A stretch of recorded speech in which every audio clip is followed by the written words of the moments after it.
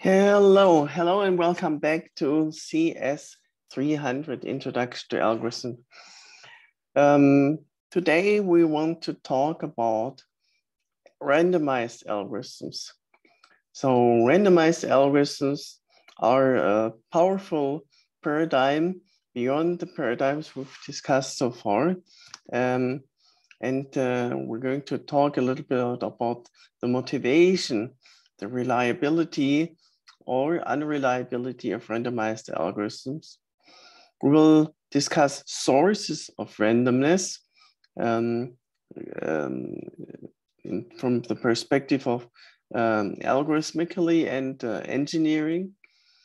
We discuss two types of classes of randomized algorithms, Las Vegas versus Monte Carlo algorithms. We will see an example application of randomized algorithm, namely primality testing, testing whether a given natural number is a prime number or not. We'll cover errors of randomized algorithms formally and amplification that decreases the probability for randomized algorithms to make such errors. And then we'll see another example application of randomized algorithms, maybe so-called Blackbox polynomial testing, zero test for polynomials, and an application, its analysis based on the Schwartz-Zippel lemma, and as application, very efficient and elegant algorithm for finding perfect matchings in graph, deciding whether the graph has a perfect matching or not, using the TUT determinant. Yeah, there are also deterministic algorithms for perfect matching, very famous one, but arguably the randomized algorithm is both more elegant and still as practical.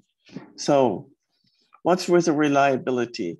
If you think about it, then the advent of digital technology, right? So everything is digital these days, all analog, former analog processing like radio or telephone or television used to be analog in the old days. They are now all become digitalized. And there's a reason for that, namely, while analog signals degrade over the course of a transmission, right, like a video signal from the camera via the transmitter to the TV appliance. There's a lot of signal processing going on, and at each stage adds some noise to the signal so that in the end, the signal may be very unreliable. Whereas, well, the same is true, to be fair, also for digital signals. But since digital signals only have values 0 or 1, have 5 volt or 0 volt in original TTL logic, there it is easy to recover the original signal because a small perturbation, as long as it does not convert 0 to 1, can recover. So one can kind of repair at each stage of the transmission process and recover the original digital signal, so that even through many stages of transmission, like for example, internet, through many routers, the signal still at the destination, the original information arrives because at each stage, a signal is recovered. So reliability is really the key to efficient digital data processing technology. Why would we even want to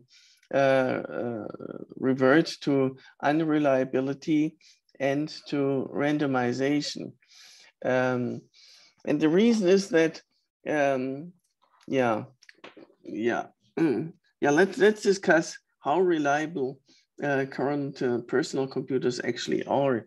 So contemporary PCs easily have 10 to the 9 gates in the CPU operating, right? That's like 1 billion of transistors.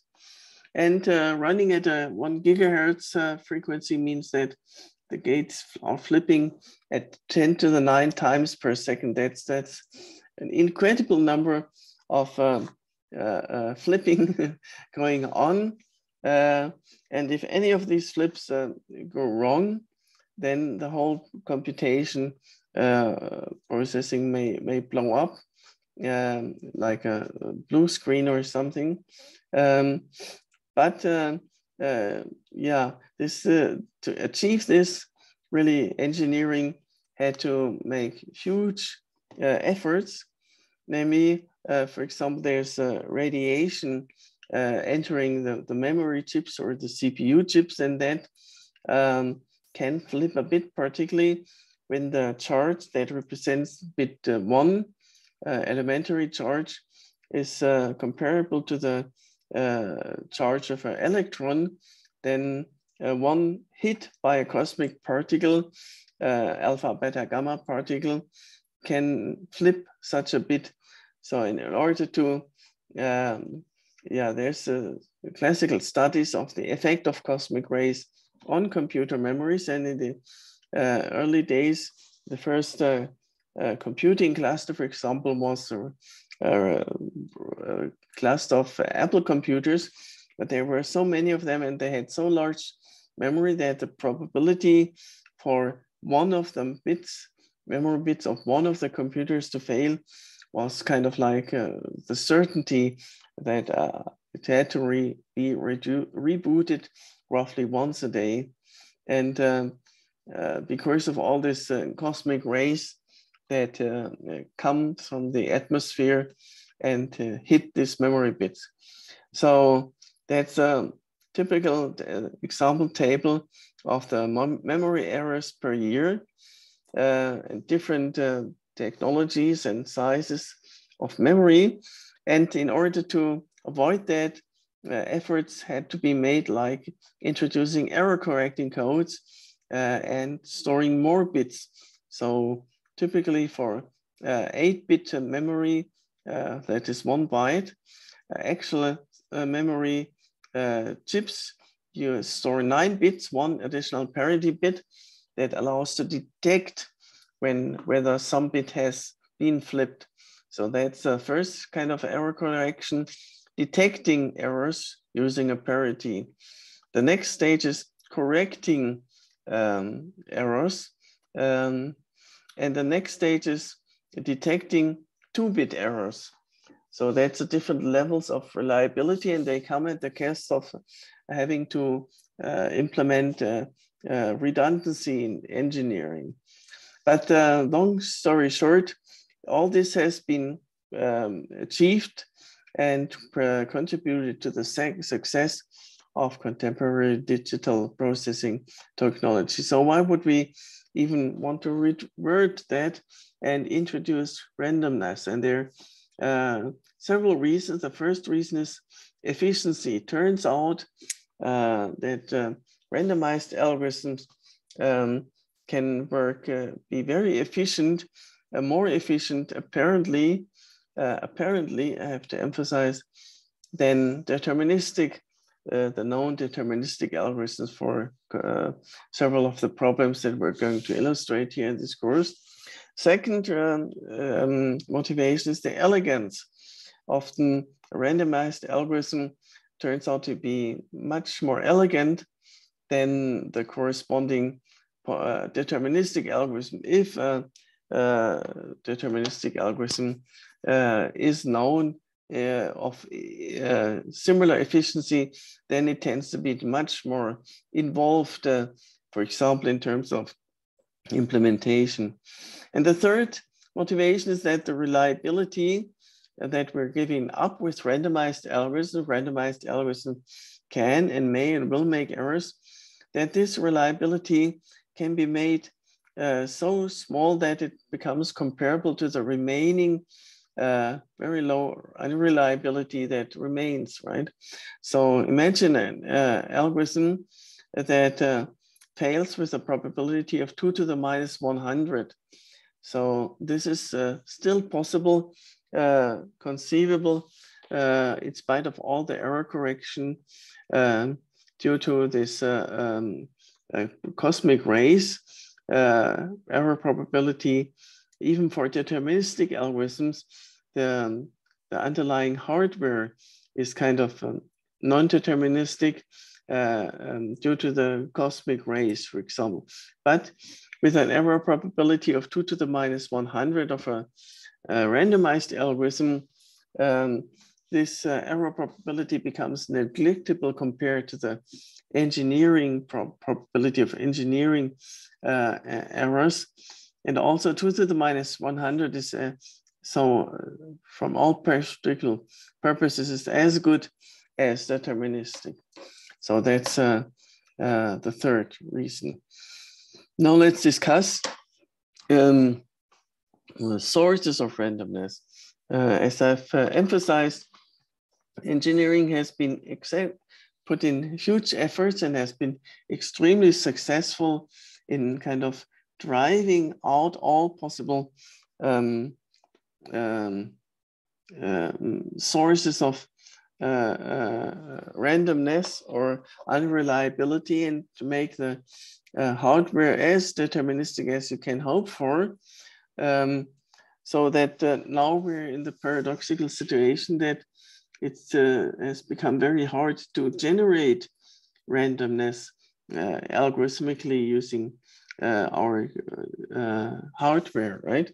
And if you think about it, I mean, the most physical laws are actually deterministic, right? Newton's laws, all these laws. So how can we even create reliable randomness, right? That's maybe the paradox, right? A reliable randomness, once we've achieved all the driven out all randomness and achieved full reliability. And there's, physically speaking, there's various sources to obtain such entropy from, for example, the heat, right? Heat is a kind of entropy, and thus maybe a source to be harnessed. The user's behavior, the person in front of the computer, may or may not behave unpredictably, and this has been tried to be harnessed as a source of entropy for randomness. And but physically, a fundamental source is quantum mechanics, which says basically that any measurement process is inherently random, and thus possible source of randomness. The disadvantage is that all these sources have a low rate, right? So we're talking like 100 or 1,000 random bits per second, maybe 10,000 random bits per second, which is much, much smaller than the billion, right? Billions of bit operations that contemporary PCs can perform in 1 second. So producing truly random bits is a much, much slower process. Similar, like, you know, a comparison between the relation between a hard disk, a magnetic rotating hard disk, and level 1 cache. It's a similar discrepancy in efficiency. Yes, and with truly random bits, I mean those that are really uncorrelated, and two subsequent bits should be entirely independent, statistically speaking, and they should be unbiased. Unbiased can be removed by combining sequences of longer sequence of random bits. That's what Donald Knuth already observed long ago. But correlation, that's hard really to even detect, and that leads us to the area of algorithmic randomness, like multi-leaf tests for correlation algorithmically detectable correlations. So that should be good enough, right? So we're not really interested in fully mathematical uncorrelation that cannot be detected algorithmically, but the correlation should be algorithmically undetectable. And this is what Martin Löw randomness covers and has spawned an entirely interesting field of algorithmic information theory. So since this is all costly, one often resorts to pseudo-randomness, not truly random bit sequence as a formalization of coin flips, but pseudo-random sequence, which is a kind of oxymoron because the sequence is actually deterministic. The start, the seed, better be fully random, but then the next sequence elements of the sequence are calculated efficiently and thus deterministically and thus efficiently with the gigahertz. So this means it's a kind of a way of how to say diluting an original short but truly random sequence into a longer pseudo-random sequence. Okay. Now let's discuss two prototype types of randomized algorithms, Las Vegas and Monte Carlo algorithm. And they share that both algorithms may make mistakes, right? That's a kind of trade-off. We introduce randomness and thus, but this randomness may lead algorithms to make mistakes. And the difference between the two algorithms is how they work with these mistakes, or also the running time becomes now a random variable, right? So when flipping coins in one way, then one algorithm may actually run longer than on a different choice of coin flips for the same input. So that now the running time depends not only on the input, but also on the sequence of coin flips. So let's discuss these two types of algorithms and have a brief recap. You might want to look back at your course on discrete mathematics about probability, finite or countable probability spaces, conditional probabilities, definitions of random variable, of stochastic independence, what is the expectation of a random variable, Bayes theorem. That's what we're going to use here. And now this is Las Vegas. This is what gave the name to the Las Vegas type algorithms. And this is Monte Carlo that gave name to the Monte Carlo type algorithms, two capitals of gambling, if you wish. Las Vegas algorithm are characterized that they don't make errors. Their result must always be correct. And this comes at a cost, namely that the running time analysis that we perform is an expected runtime analysis, expected running time with respect to the coin flips that the algorithm performs. So running this algorithm a second time could, will again produce the same correct result, but possibly at a different running time. And we hope that the expected running time is polynomial, but that means that it is still possible that for some sequence of coin flips, the running time be exponential, as long as that happens very rarely. Monte Carlo algorithms, on the other hand, may make mistakes.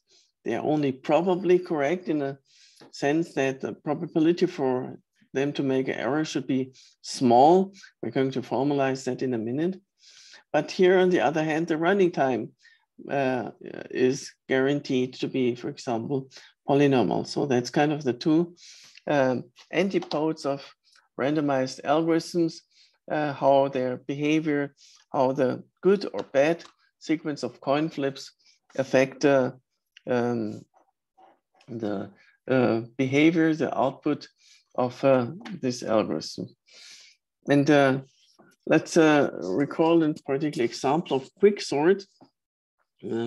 So as you may recall, quicksort without the linear time median has worst case quadratic time behavior. So, but this is a rare case. So randomized quicksort, which chooses the pivot randomly, is an example of a Las Vegas algorithm. Of course, the result is always a correctly sorted sequence, but the running time is n log n only in the expected case, whereas it is quadratic n squared in the worst case. Let's now move on to discuss one particular example, namely primality testing.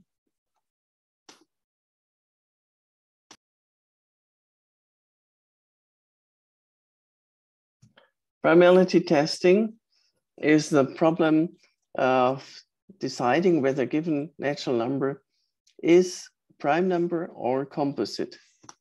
So here's a decision problem. Input is a natural number and the output is yes or no, the generic decision problem. Yes, when the input belongs to L, and no, when the input does not belong to L. And primality testing is a decision problem referring to the set L of prime numbers. And this is, for example, implemented in computer algebra systems with a predicate is prime. And well, one naive approach, for example, using the sieve of Eratosthenes, tests all possible divisors.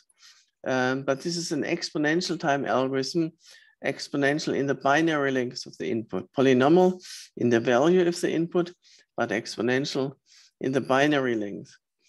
And in 2002, Agrawal, Kayal, and Saxena found, designed, and proved and analyzed the first deterministic polynomial primality test. Here, n to the 7, where n is the binary length of the input, not the value of the input.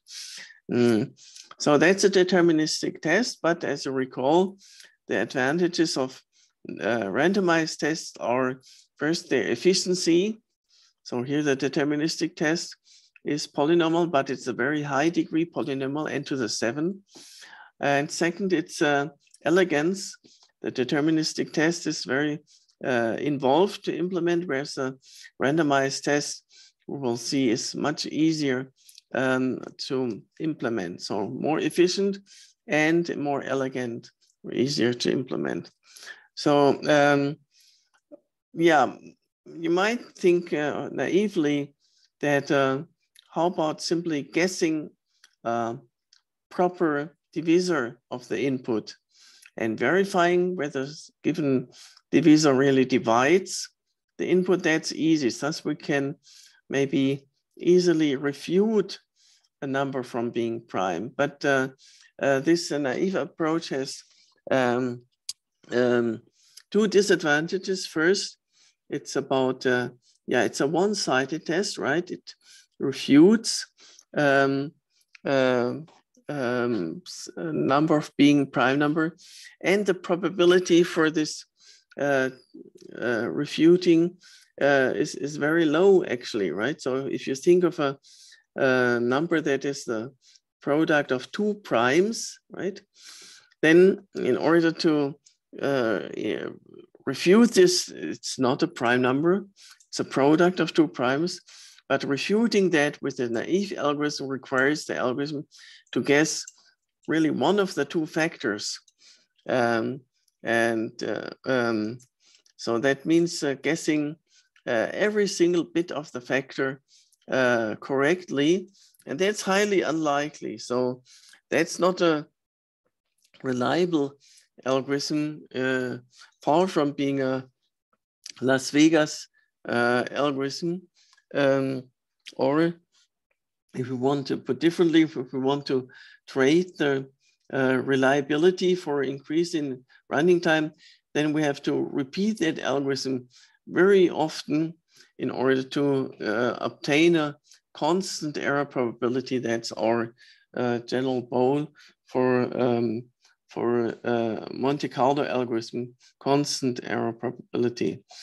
So, so this naive idea of a randomized algorithm is not a good randomized algorithm, because either the error probability is extremely large or close to 1, or the running time after the trade-off becomes again exponential in the binary length.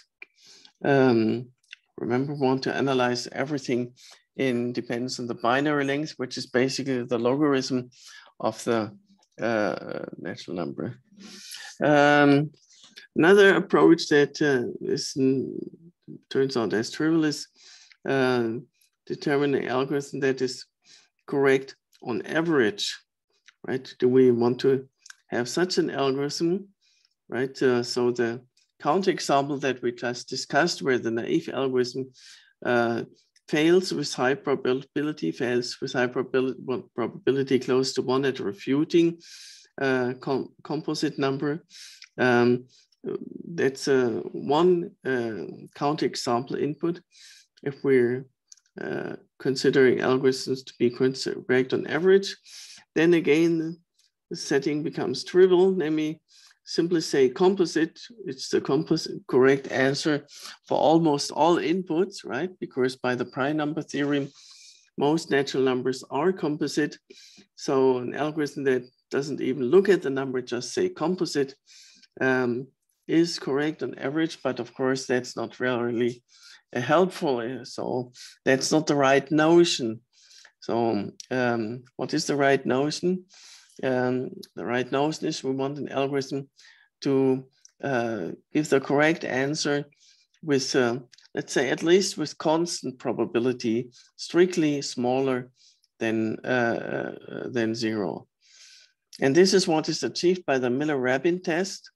The Miller-Rabin test guesses on input X, guesses some natural number less than X, then decomposes the number X minus 1 into its binary powers of 2 and the odd part, and then uses the following necessary property for prime numbers, namely that in this decomposition, raising a to the dth power, where d is the odd part of x minus 1, modulo x is going to be not congruent to 1, and raising a to the d times 2 to the r is also not going to be congruent to -1 modulo x for all r less than e. So observe that e, the value e, is logarithmic in x, right? This is what we want. And testing all r's less than e, there are polynomially many such r's, polynomially in the binary length of x. So testing this condition star is can be done in polynomial time, polynomial in the binary length of the input. Let me say that again. There are at most polynomially many such r's, values r, that are to be tested here, polynomially in the binary length of x. And then there's also this raising a to this high power, which we cannot do, should not do by repeatedly multiplying a d times, because that would be again exponentially many multiplications. See that these can be roughly same magnitude as x. So it's the value is the same as x, then the binary length is exponential in x. But we can implement this modular exponentiation using repeated squaring, applying the modular remainder after each round of repeated squaring in order to make sure that the intermediate results remain short. So in summary, this test star can be gives rise to polynomial time algorithm. Again, I'm not going to spell that out in any kind of pseudocode. You can do that yourself.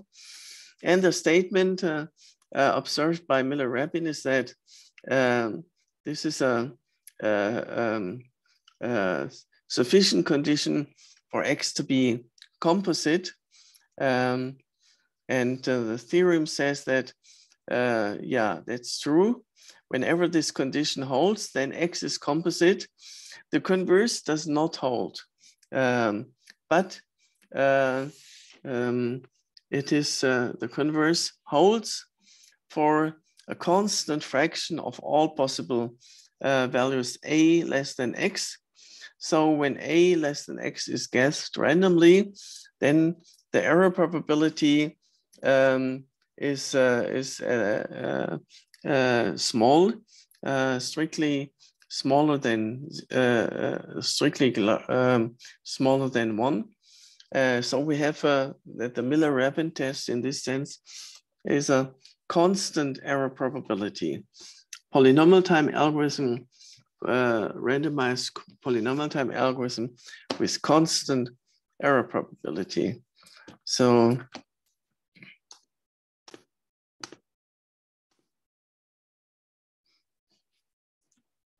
yeah, and what we next want to talk about is how to amplify that constant error probability. I mean, error probability of 90% is still pretty bad, right? Would you rely on something that makes mistakes with probability 90%?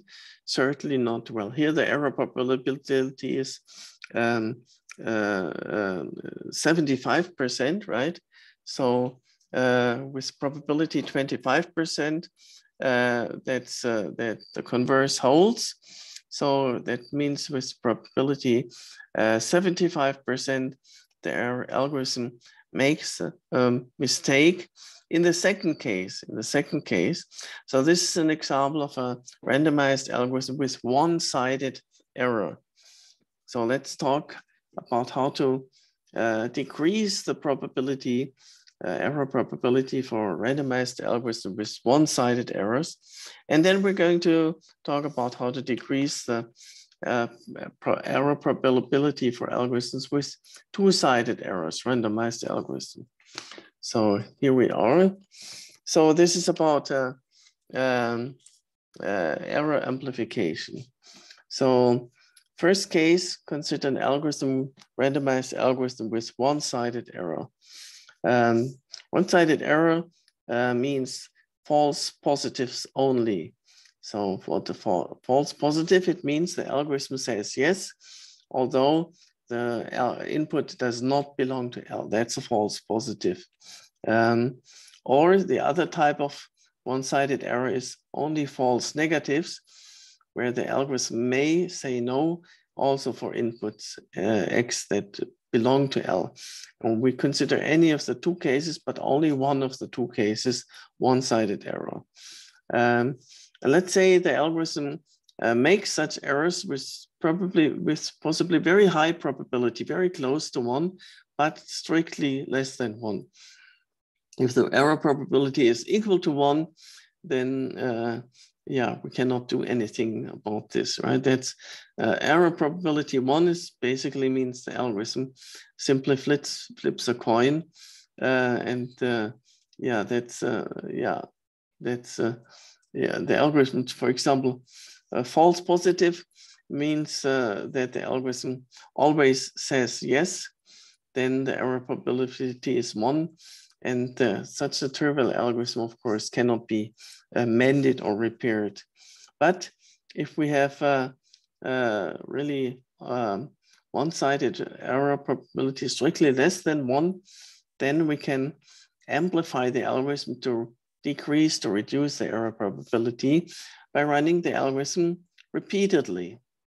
Let's say we run the algorithm A with one-sided error probability. We run that for k times, and we check whether the algorithm returns no all the time. So let's consider the algorithm only makes false negative.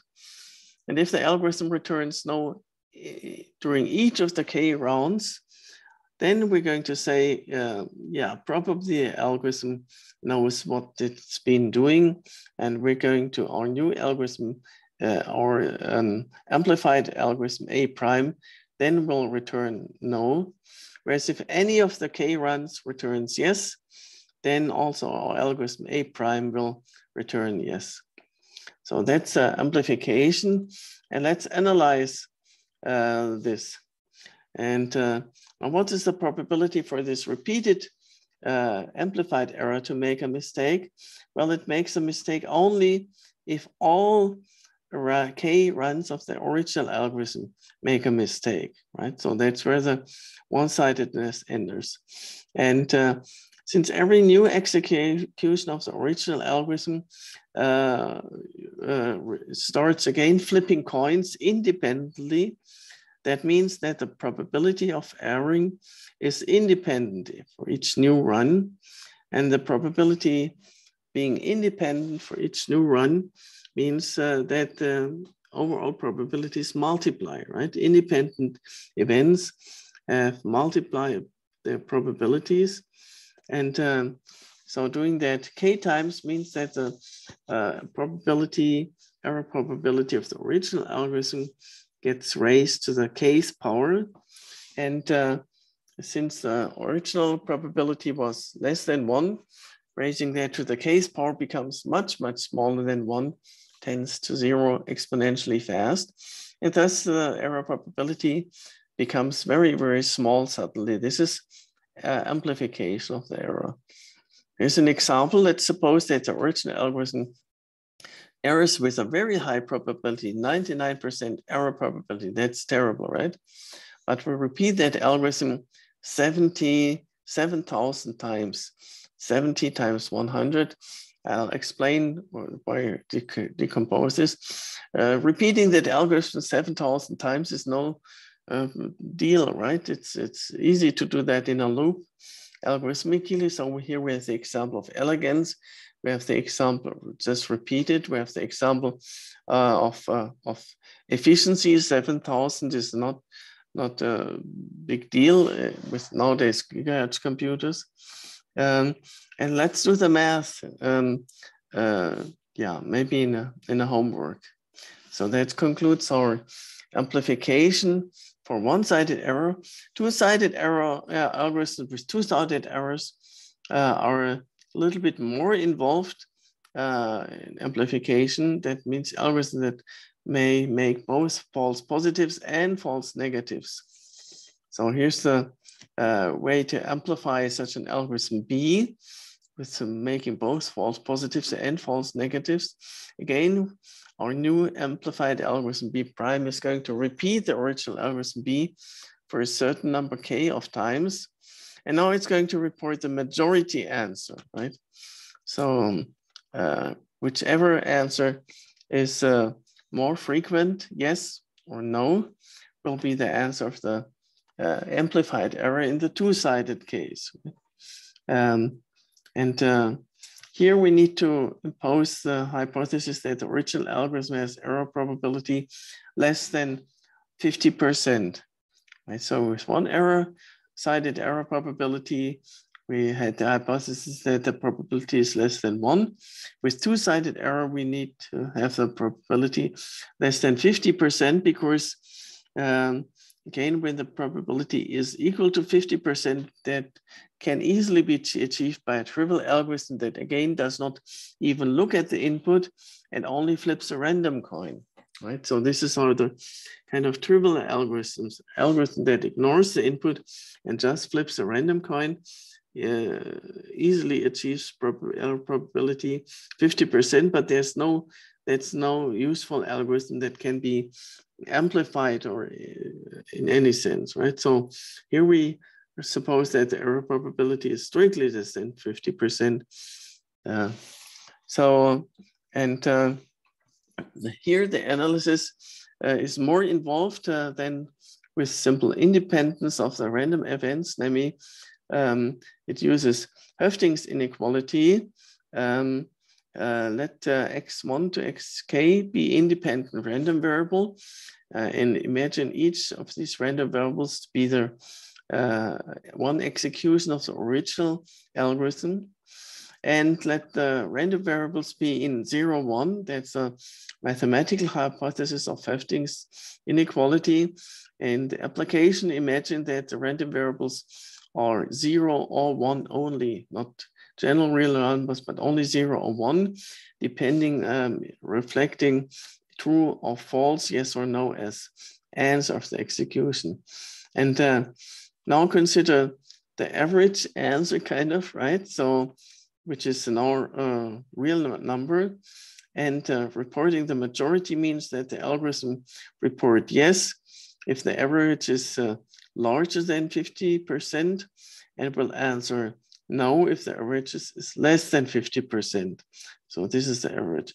And breaking ties arbitrarily if the average happens to be equal to 50%.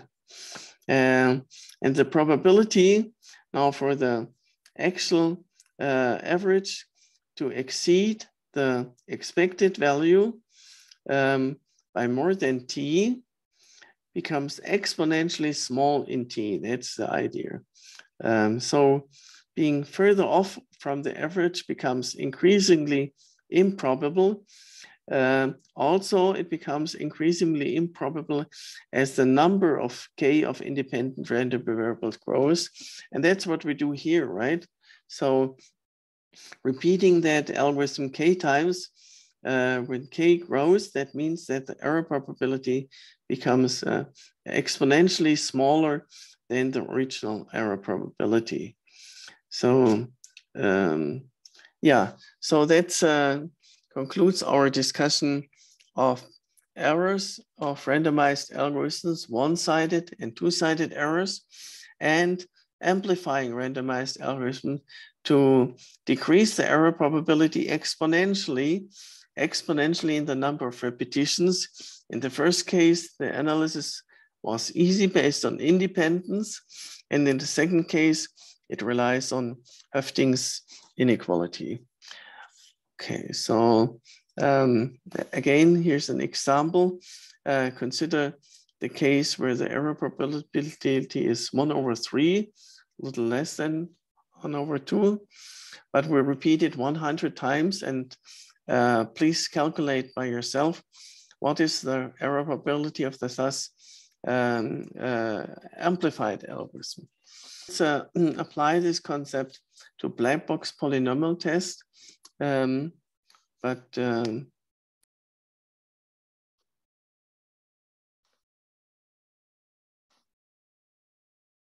so what is a Blackbox polynomial test?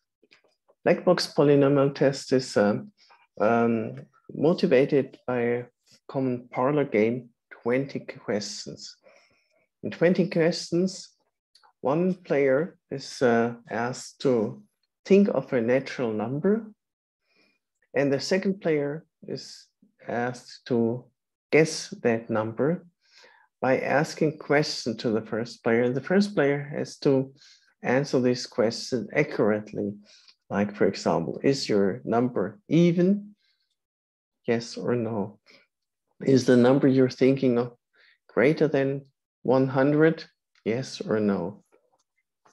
And so by using these questions, kind of using the first player as an oracle, as a black box answering machine about questions, the goal is to recover the natural number thought of by the first player.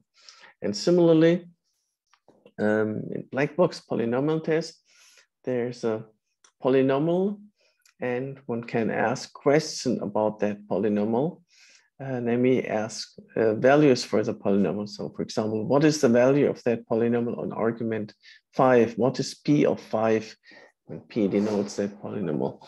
What is p of 7? What is p of 50? And by repeatedly asking these questions, the goal is here is to recover the polynomial, its coefficients of the polynomial that the first player is thinking of. And now let's turn that algorithmic. So let's consider some fixed unknown polynomial P, the polynomial that maybe one player or one algorithm has implemented. And the goal of our algorithm is to recover the coefficients of that polynomial, or more simply to find out whether this is the zero polynomial. So not the coefficients, but the more plain question: is it a zero polynomial or not? And so the blue box represents here the black box, the player that we can ask. We ask here questions like input x, and the player will answer what is the value of that polynomial on argument x. For example, what is p of 17? And by asking a sufficient number of this type of formalized question, our algorithm is supposed to find out whether it's a zero polynomial or not. Now, this is an example of a one-sided error test, right? Because if the value returned, p of 17 is non-zero, then definitely this is not the zero polynomial. But if the value p of 17 happens to be zero, then this may or may not be the zero polynomial. Maybe coincidentally 17 happens to be a root of this otherwise non-zero polynomial.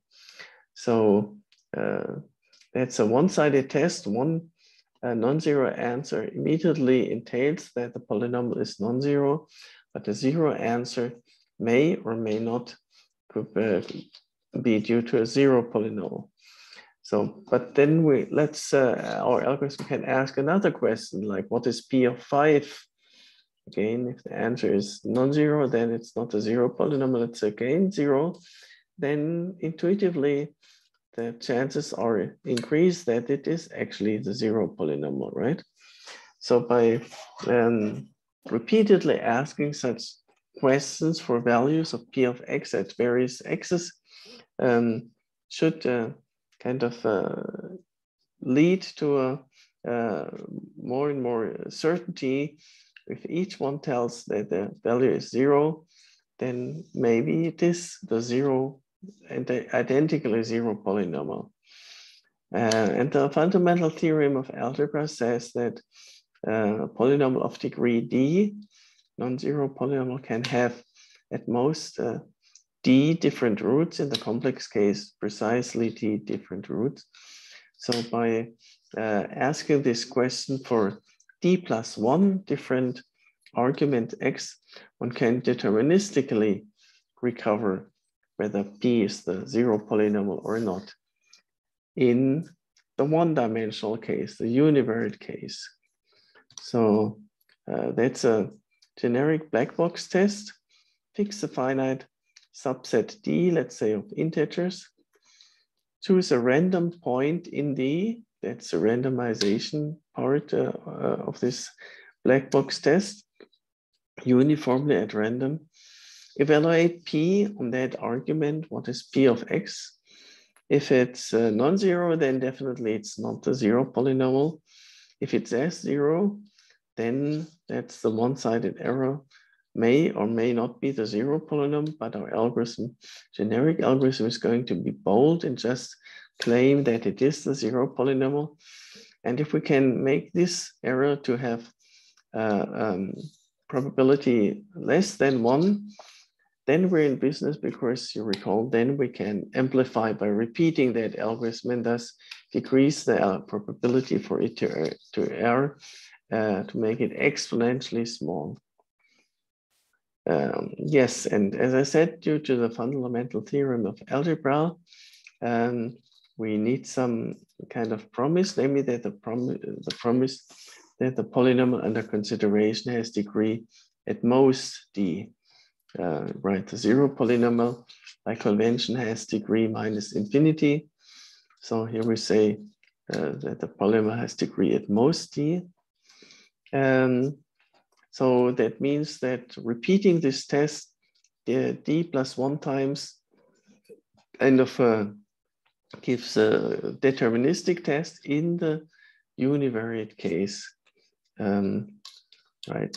So univariate polynomial of degree at most d can have at most d roots, so testing d plus 1 distinct arguments deterministically answers the question whether it's a zero polynomial.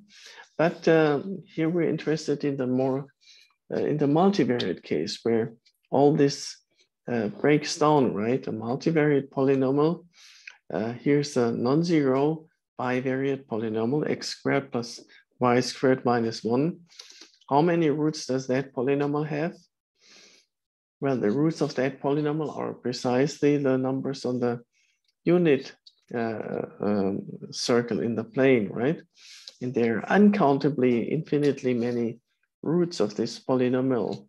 So it's degree 2, but it has infinitely many roots. So the fundamental theorem of algebra totally breaks down here in this case.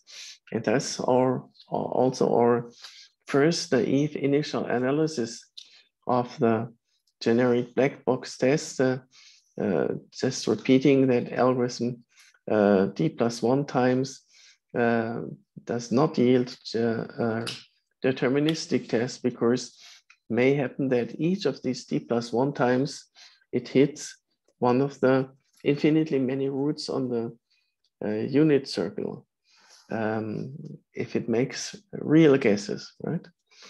So the next slide, we're going to analyze the generic black box polynomial test in the multivariate case. And to this end, we need a multivariate generalization of the degree, right? So there are actually two types of degree for multivariate polynomials. One is called total degree, the other is called maximum degree. Total degree is the sum of the powers of each polynomial. For example, x squared times y to the third has total degree 5. The maximum degree is 3. It's governed by y to the third. So here we're going to consider the total degree on the next slide. And this is a Schwartz-Zippel lemma, which is a famous analysis of this generic randomized algorithm, not because it's so involved, but indeed quite the opposite, because the Schwartz-Zippel lemma is so simple and its proof is so really elegant. So this is was proven independently by Schwartz and Zippel, and turned out that Lipton and De Mello proved this statement even before that, but it happens to in the literature under the name Schwartz-Zippel lemma. The following statement: if we fix a finite set S, imagining this to be the set of samples, set of a subset of n dimensional vectors, and suppose that the polynomial P, n-variate polynomial with coefficients, is non-zero and has total degree less or equal to the total degree, right? And now let's suppose we sample elements, n elements from S independently, uniformly at random. Then the probability that this sample is a root of this polynomial, non-zero polynomial, is at most d, the total degree, divided by the sample size S, the size of the sample set.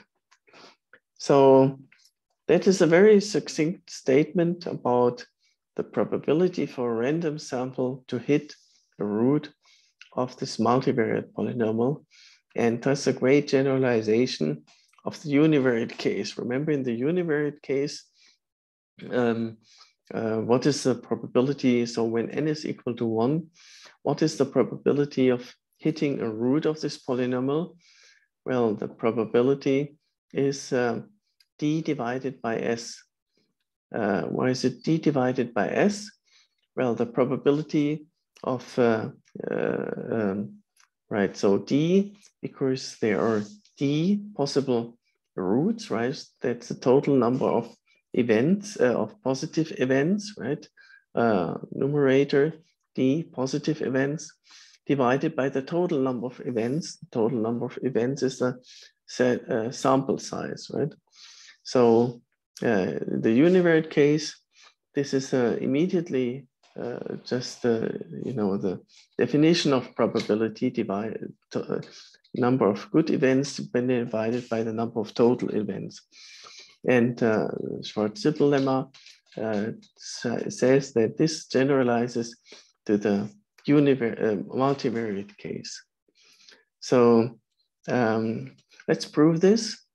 And when proving this, we're going to use the following estimate based on Bayes' law, right? So we're going to use the following estimate. The probability for an event A is the probability for the event A and B plus the probability for event A and not B. This is simply the decomposing the event A into those where also event B holds and those where event B does not hold. It's disjoint, and therefore, yeah, it's the sum of the probabilities. But now comes the estimate.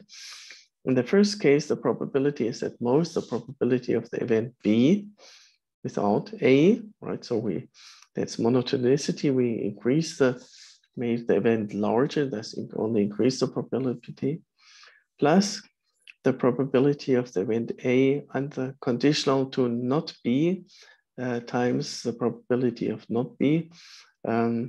Yeah, this is simply the, remember conditional probability, what you see here. This is the same as the probability of event A and not B spelled out using Bayes' law. So only the first part is where we estimate, and the second part is equal to this according to Bayes' law. This is what we're going to use. And then we're going to drop the last factor, which is less or equal to 1 as any probability. And thus we make it only larger. So this is the final form of the inequality that we now apply in our proof. And the proof is a very elegant induction on the number of variables. We write this n-variate polynomial, non-zero polynomial, as a univariate polynomial in the last variable, the nth variable, but with coefficients which are in turns polynomial in the other variables. We say that again, that's a way of looking at multivariate polynomials as univariate polynomials whose coefficients are again polynomials of one variable less. This is what we do for the sake of analysis. And in this polynomial, thus decomposed univariate polynomial, some of the coefficients may be identically 0, right? So 0 now means identically 0 as polynomials. And we're going to look at the largest index j, the largest power in the nth variable, for which this polynomial coefficient is not identically 0. Such a j must exist, right? Because it's the original polynomial is not the 0 polynomial. So at least one of the coefficients polynomials must be not identically 0. And we take the largest one in this analysis. And we estimate the probability that our random sample of n elements hits a root by decomposing the sampling process into first sampling the first n-1 variables and then sampling the nth variable. Or the other way around, it doesn't matter because these are independent. That's important here because the individual samples are supposed to be independent. Now, according to our below general estimate, this probability we can estimate or bound from above So this is our event A, right? So this is going to be our event A, that the sample hits a 0 from the polynomial. And the event B is going to be the condition that the jth coefficient polynomial in n-1 variables is the 0 polynomial. So this is a condition which we're going to use in our induction. And according to this below estimate, our original probability is at most the probability for this event B, that the jth coefficient polynomial in n-1 variables is 0, plus the probability of our original event conditional to the complement of the event B, namely that the jth coefficient polynomial evaluated is not 0. So this is does not mean identically, but evaluated on the first n-1 samples. And now comes the induction hypothesis. This is a n-1 variate polynomial. So induction hypothesis applies. And what is this degree? What is the degree of the jth coefficient polynomial? So since we're talking about the total degree is d, and total degree is the sum of the degrees of this plus the degree of this. The degree of this monomial is j. So that means that the degree of this will be d minus j. And that's where we use the hypothesis that this is a non-zero polynomial. Coefficient polynomial. So let me say that again.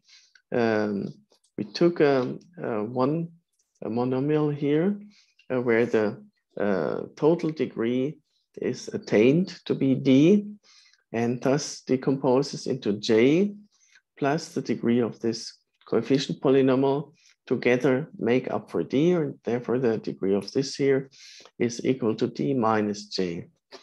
Now the induction hypothesis says, since this is a random sample of size n-1 of this n-1 variate polynomial, non-zero n-1 variate polynomial by induction hypothesis, the probability for this partial sample to hit the root of this n-1 variate polynomial is at most d minus j divided by the size of the sample set S. Now let's estimate this here, but this is just a univariate case polynomial, right? So here we're in the case that we have already evaluated the polynomial coefficient here, and converted this into a number, namely the sample values have been inserted. So this is now a number times one variable, the remaining variable. And now we sample the remaining variables. So we have sampled the first n-1 values, and now we sample the last one. What is the probability for that to hit the root of this univariate polynomial, where this has already become ordinary number coefficient? And that's, of course, by the fundamental theorem of algebra. As I said, this polynomial of degree, it's a polynomial of degree d, right? Of degree j, right? Yes, that's a polynomial of degree j. What is the probability of this last variable to hit the root of this polynomial of degree j? Yes, again, this is our number of good events divided by the total number of events that has at most j roots divided by s samples. So it's j divided by s. And so now if we add these two fractions, you see that the denominator is both s, and the j cancels, so it becomes d divided by s as claimed here. And this concludes the induction step for n, the number of variables. So as I said, a very elegant lemma. Now, how do we apply that algorithmically? Algorithmically, it seems like, well, we can sample these n variables from the set S and then evaluate in our Blackbox using a Blackbox evaluation, and then repeat that, right? Using amplification. But what size do we choose for S? If we choose S, the sample set large, then the error probability decreases, right? You see that here. The larger the sample set, the smaller the error probability. But it decreases only linearly in the size of S. So if we want to have an exponentially small error probability, it means we need to make the sample set exponentially large, which is very inefficient, right? Exponentially large samples, that is not good. What is much more efficient and practical is to just choose the sample set of twice the size, twice the degree as you see here. Then the error probability is constant. And remember, that is good enough for us to amplify by simply repeating this algorithm. So the message to convey here, in order to apply the Schwartz-Zippel lemma algorithmically with an exponentially small error probability, the naive way is to make the sample set exponentially large. But the more practical and efficient way is to make the sample set just twice as large as the degree, not exponentially large, but then to repeat the algorithm independently by using amplification of this one-sided. Since it's a one-sided algorithm, we can just repeat it sufficiently often to make the error probability decay exponentially fast.